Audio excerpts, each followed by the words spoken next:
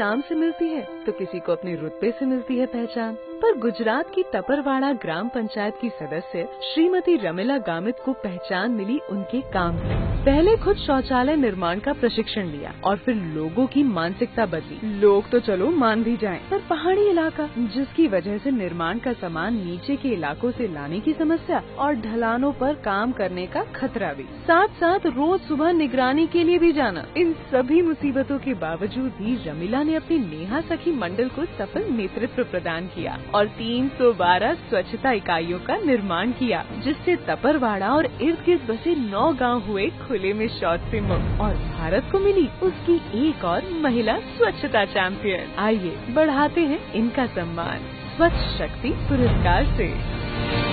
रमीलाबेन गामित गाम टापरवाड़ा तालुका संगढ़ जिल्ला तापी। हूँ टापरवाड़ा गामनी रहीश छूं અને મારું ગામ પશુપાલન અને ખેતી પર આધારિત છે। ઘણા વર્ષો અગાઉ મેં એક પંચાયતની સભ્ય બની। પંચાયતના સભ્ય બન્યા બાદ મને તાલુકા જિલ્લા લેવલ પર ઘણું બધું શીખવાનું મળ્યું। ઘણું બધું શીખ્યા બાદ મને બરોડા સ્વરોજગાર સંસ્થા દ્વારા જે ગળિયા કામની તાલીમ આપવામાં આવી, એ તાલીમ દ્વારા મેં એક મિશન મંગલ મેં એક સ્વચ્છ ભારત મિશન અંતર્ગત દ્વારા એક શૌચાલય બનાવવાની કામગીરી ચાલુ કરી।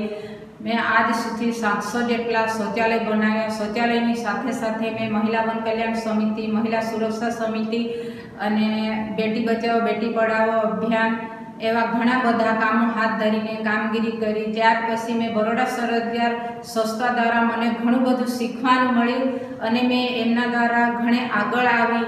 પહેલાં તો મેં ખેતીવાડી અને પશુપાલન પર જ આધારિત હતી, પણ આજે मैं ઘણી આગળ છું કે મને આપણા ભારતના પનોતા પુત્ર યશસ્વી પુરુષ એવા નરેન્દ્રભાઈ મોદી સાહેબના હાથે મને રાષ્ટ્રીય સ્વચ્છ શક્તિ રાષ્ટ્રીય એવોર્ડ આપવામાં આવ્યો।